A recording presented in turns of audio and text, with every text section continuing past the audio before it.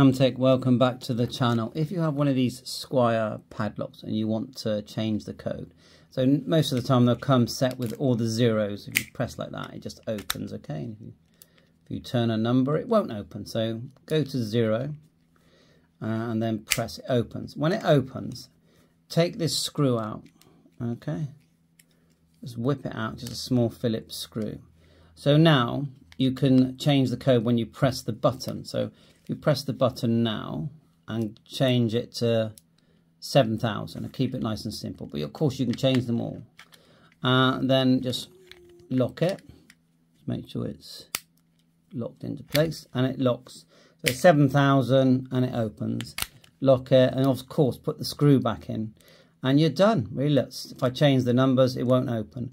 Go back to 7,000 and you're done. And that's how easy it is. Thanks for watching. Bye for now.